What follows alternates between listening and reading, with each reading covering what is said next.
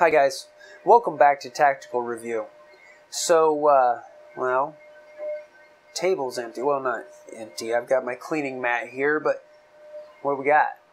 Well, I've got a package and I'm super excited about it. Should we see what's in there? What?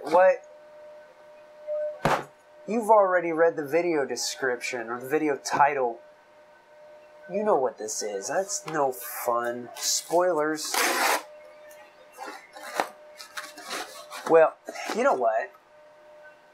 Why don't I, I've got this nondescript little box here.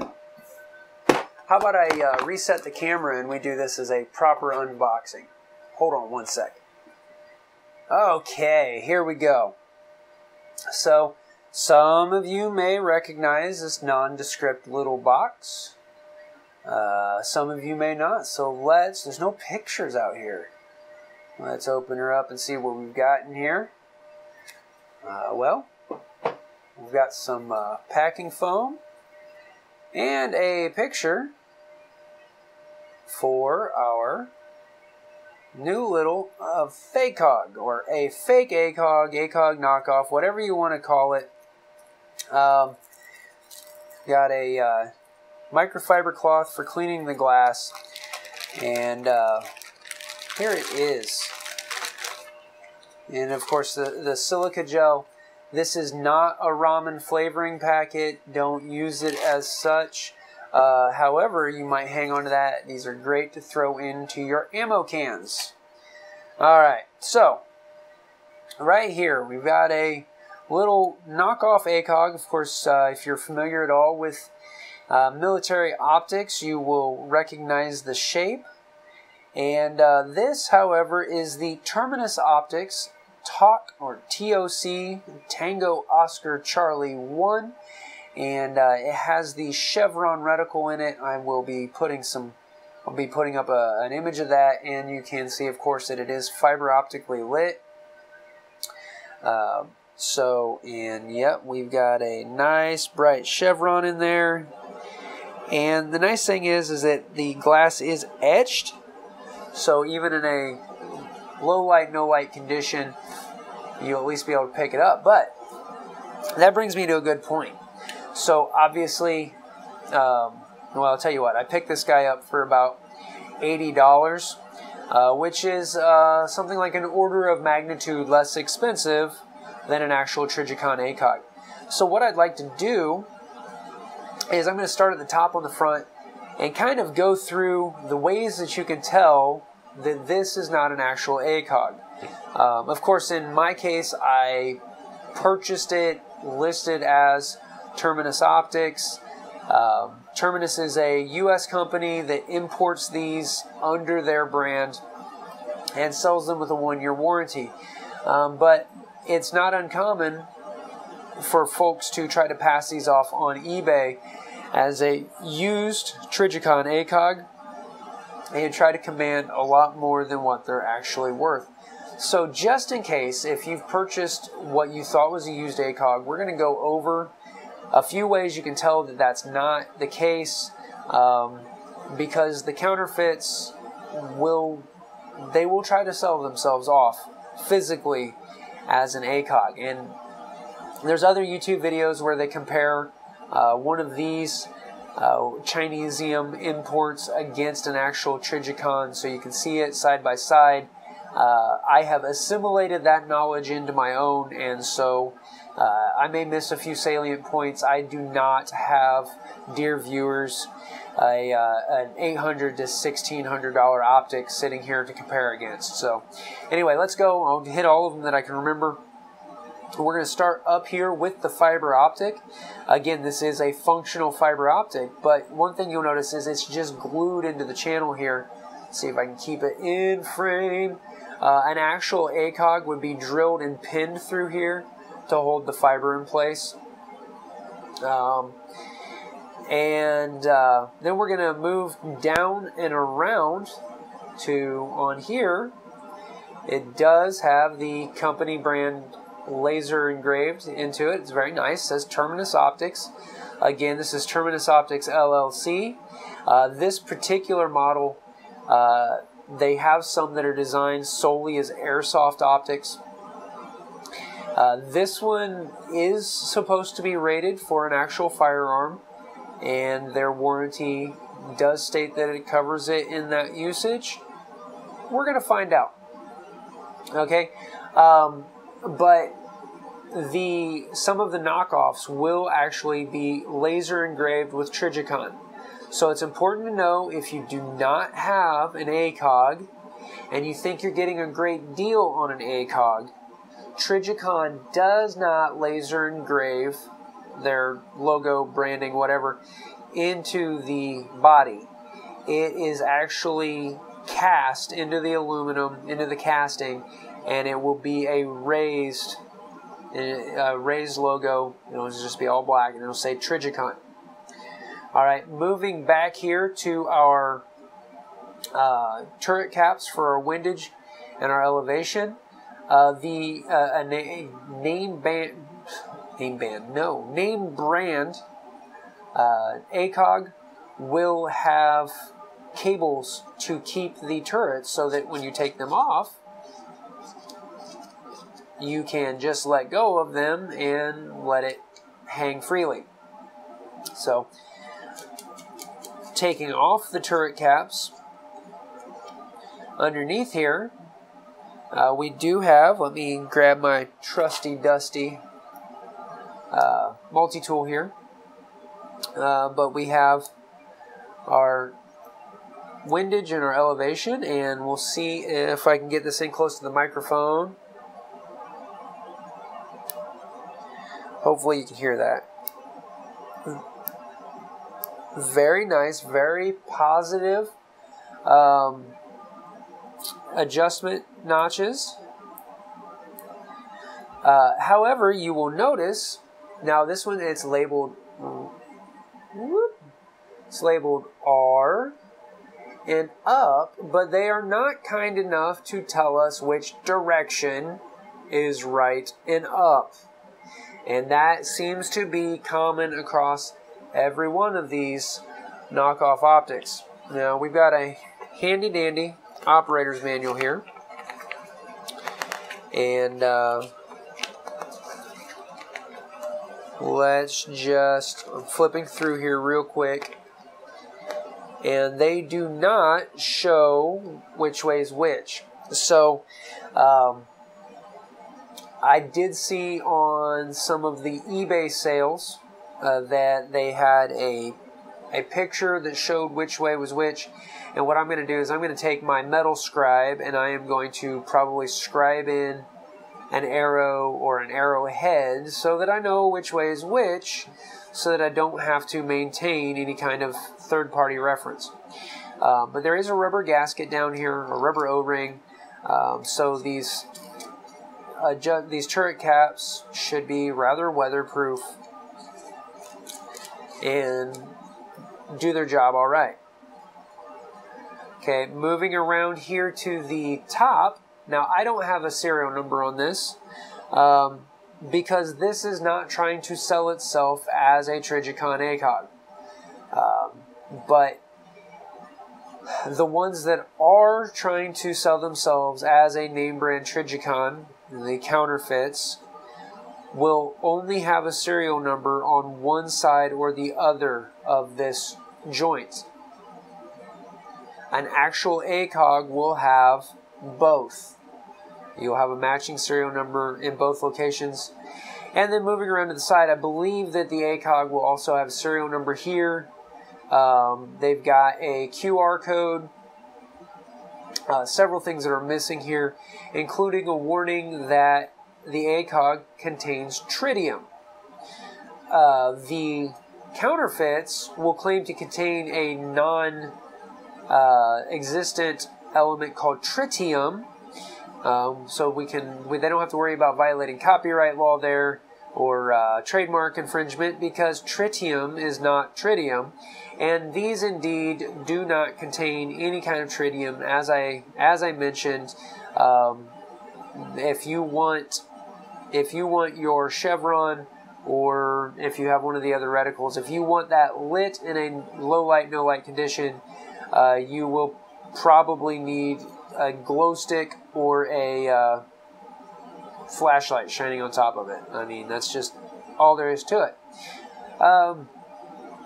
Anyway, so what are my plans with this? Well, I'm going to mount this to my carbine, and we're going to take this to the range. And what I'm going to do is I'm going to get this zeroed and see if it will even zero. The reviews I've read say that that's a good possibility, and a lot of the other videos that I've watched. And then what we're going to do is, after I've got it zeroed, and I'll probably go with a 50-yard zero, we're going to take it over to the 100-yard range and see what kind of a group I can get. And that will probably be hot garbage, and that will be neither the fault of the optic nor of the rifle, but rather the fact that I am not a marksman. But hey, anytime you can go to the range and put holes in paper, it's a good day, right? And then what I think I'm going to do is I'll probably just dump 3 mags on the 100-yard range, just ring out some steel and have a good old time. And then what we're going to do is head back to the 50 and see if we've held zero after basically 100 rounds. And then, dear viewer, what I will do is I will just continue to keep you updated on the life and times of this ACOG. So, just real quick, before we head to the range, which will be instant for you, but not for me. Sad, sad times. Anyway, before we take this, before we end this unboxing and introduction segment, I just want to remind you of something. There is a reason that this is off by an order of magnitude on the cost. So even if I say, hey man, this survived, we get 5,000 rounds down the road, and everything's holding up great, I can't guarantee that it will be the same for you. This goes back to, on a range toy, let's go have fun. But if you're going to count your life on it, for the same $80 as this, you can, for between 60 and 80, you can get a Bushnell TRS 25 red dot, which has been fairly proven. It'll even stand up to the recoil of a shotgun. Or if you bump up to the $120 range, you can get a Sig Romeo 5, which has a pretty cool shake to wake feature. It'll help you save batteries. Or Holosun has some offerings in there. And I've got to say, I'd rather see you go with one of those. Now, with that, I want to mention, so one of the content creators and firearms instructors that I follow is Regular Guy Training. That's Christopher Bondi. And he very recently uploaded a review on the Vortex Spark 2. And you can watch that video if you like. But he said that he thought that at that price point, a Holosun was a better optic. And I follow the Regular Guy Training Facebook page, and so I asked him on there, I said, so, are you saying that basically Holosun is kind of that entry level, and then from there you go to like EOTech and Aimpoint, and then go on up from there? I said, is there anything in between Holosun and Aimpoint that you would recommend? And his comment to that was, look, don't get it twisted. Anything under an Aimpoint is an experiment. So, now I get it. I mean, I'm not in a position to put an optic on any of my weapons starting at $450 either. But it would destroy me to find out that at the conclusion of this review, that somebody went out and purchased something like this for their life and liberty gun on the thought that I was fully endorsing and recommending it, and it failed them at the wrong time. So anyway, that's just, I'm done talking about optics that this video is not about, and I look forward to getting out to the range with this thing. So be right back. Alright guys, as you can see behind me, the Indiana weather has decided to cooperate, and that's given me an opportunity to get out here on the range. And yeah, I forgot this over here. Oh, as you can see, after I turned off the camera the other night, I got the TOC-1 mounted up, and I warned my wife yesterday that this may end up being a gateway drug. I might have to get an actual Trijicon ACOG after playing with this. I really do like this. It has the 1.5" eye relief of, I think it's the Trijicon TA-33. I'll fix that if I'm wrong. And if I do get an actual Trijicon, it will be a TA-11, which has a 2.5" eye relief, because I do have to kind of choke forward on my cheek weld with this. Anyway, but not only do I have the opportunity to get out to the range, which is always enjoyable, but it's Father's Day when I'm recording this, and I have the opportunity to be out here with my dad. He is downrange right now painting some steel, so otherwise I'd have him come over here and say hi to you guys. You know, my love of shooting and a lot of what I believe about being a protector and a provider, and a lot of the twisted things that I find funny, that's another story, but that's a lot of that because of him. A little piece of free advice that really doesn't go with the optic at all, but enjoy your parents while you got them, because we've all lost loved ones, and we know that everyone won't be around forever. So anyway, before I get any more mushy, I'm going to, we'll get ears on. We're going to get some ammo in here, and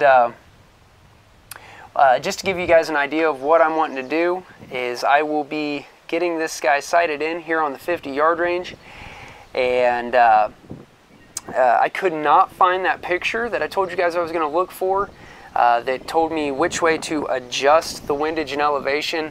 I seem to recall that right and up were both clockwise.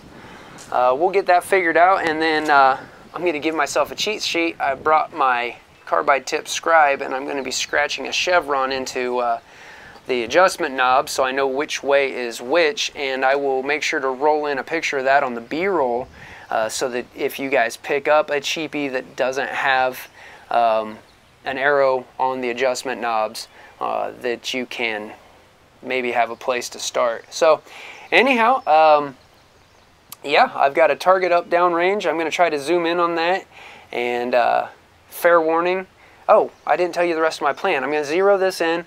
We're going to go over to the 100-yard range just right next door, and we'll see what a 5-shot group there looks like.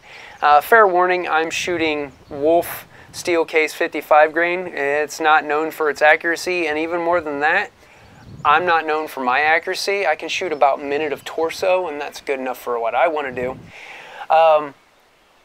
At least at this point, yes, I'm working on that. That's why I have a range membership. And then, anyhow, after we take a look at what a group looks like, we will send 3 mags or so downrange on the steel. And then we're going to do another group for accuracy, and we'll come back and reconfirm 0 after this first 100 and 120 rounds downrange. We're going to see if the 0 is holding. If it does, and I have every reason to believe that it will, then what we'll do is I'll just, you know, give you an update probably once a month on all of this Chinesium junk that I'm hanging on my rifle here, and just once a month I'll keep you updated on what's still working and what has dropped dead. The one thing I will say that I don't like, and again this goes back to that eye relief, is as you can see I've had to come clear back to the last slot in my 1913 rail, and again that's why if I buy an actual Trigicon. I'm going to go with one that has a longer eye relief.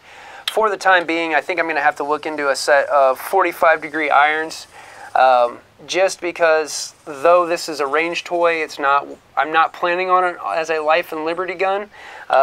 You know, the main engine here is Smith & Wesson, good to go for a budget rifle, and having a known set of good irons will give me the option to have this gun in the fight if the worst happens. So, all right, I'm going to get ears on, and I'm going to get zoomed in downrange, and we'll put some holes in paper.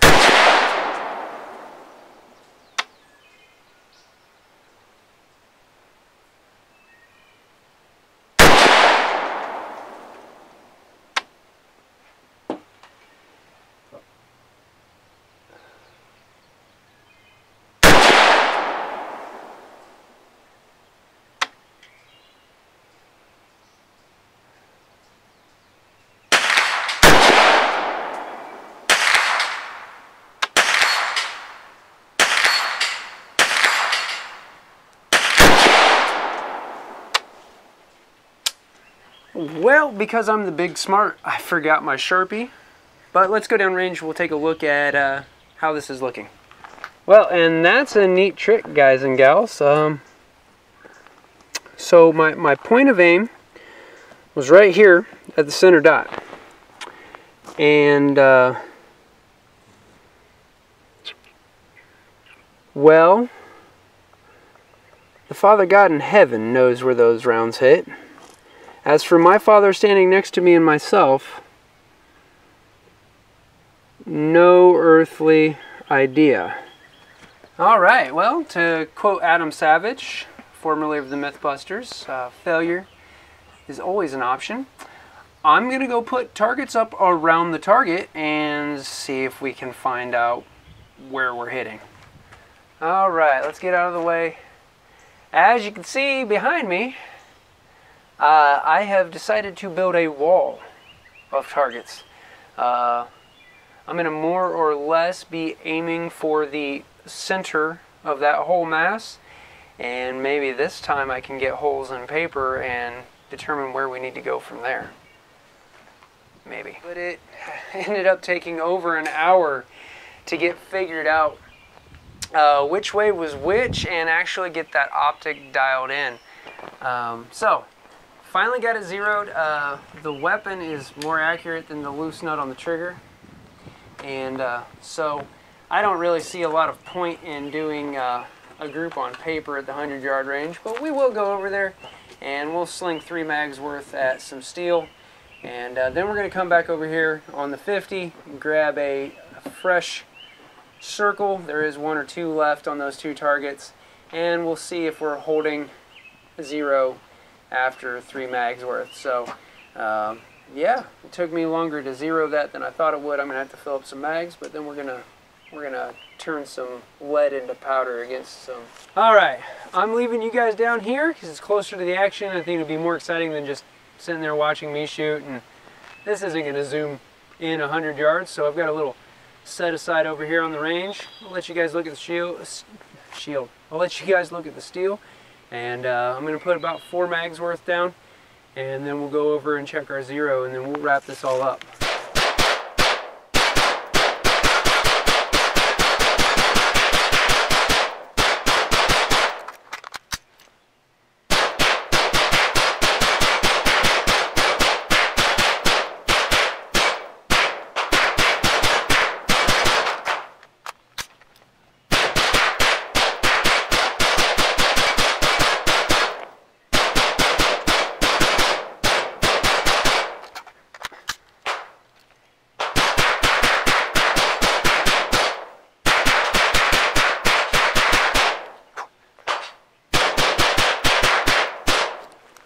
Alright, so here's hoping that we've more or less held 0.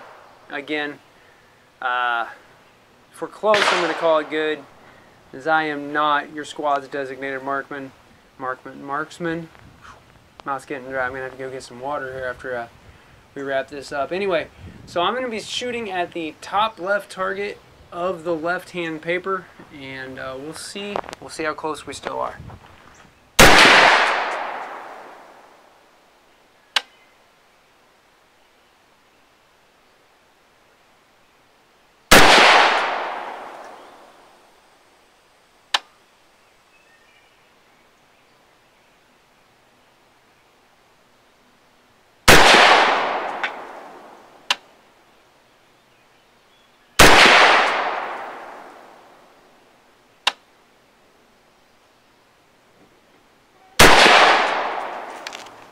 Well, you may have already seen it, but I haven't, so let's walk down there, check it out.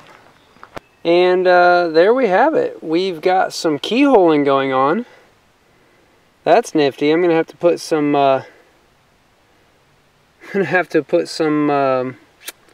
few rounds down range on a fresh sheet of paper. That would be amazing if I've already managed to shoot out the barrel of that Smith & Wesson. And as you can see, this is my last set of 5. We are low and right now. So yeah, I'm gonna have to shoot a few more rounds though, and see. Surely that that one 4 mag dump didn't ruin a barrel. All right, well, good times. I'll be shooting at this target next and see what we see. All right, it wasn't what I zeroed with, so I know that's going to affect that. But for these next 5 shots, I'm going to use some M855 ball. Take a little bit of the guesswork out of it and see if I'm getting any more keyholing. I did hold the, I took the upper off and looked down the, took out the bolt carrier group and looked from both ends. The rifling doesn't look eroded at the bore or the throat, but we'll see. Alright, anyway, 5 more.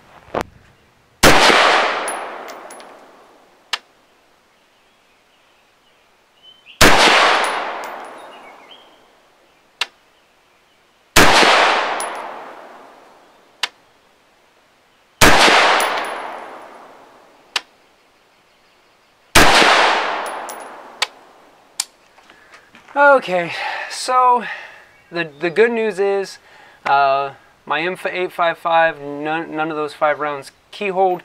Must have had some goofy loaded wolf ammo there that caused those couple of keyholes.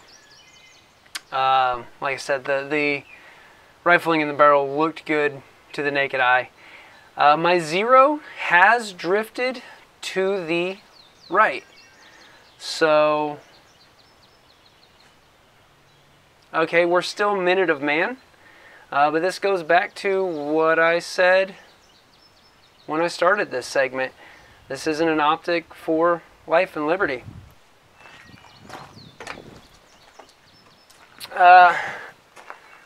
So, it didn't take me long to reach the verdict. Buy once, cry once. If you want an ACOG for your airsoft gun, yeah, sure, go with something like this.